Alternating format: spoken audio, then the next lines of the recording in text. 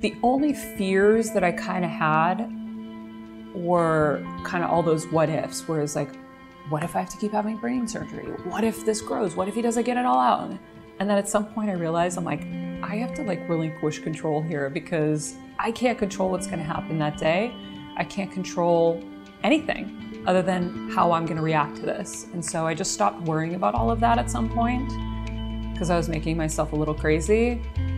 Deciding to tell my parents was the toughest part because if my mom was stable, it would have been easier. But because her tumor was growing and now we're in this really, really, really bad situation, and her symptoms were getting really bad, and she wasn't herself at all.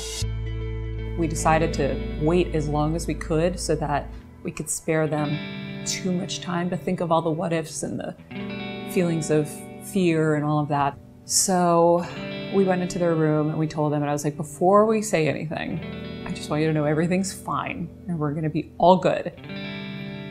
And I want you to understand, Mom, what you have. And so I went through what her condition is. I said, you have a brain tumor that's cancerous, but there are brain tumors that are not cancerous. And we just discovered that I have one. I said, but Dr. Black's gonna do the surgery and he's gonna get it out and we're gonna be normal and everything's gonna be fine. I really prayed every night. I'm like, please God, give me the strength that my mom had, because she gave us that gift. When she went in with a smile, she came out with a smile. And so it was like, I have a good example. You ready? Any questions? Wait, I love you. Love. Happy birthday. Love you. Love you. Thank you. Love you. Happy birthday. I like you a lot.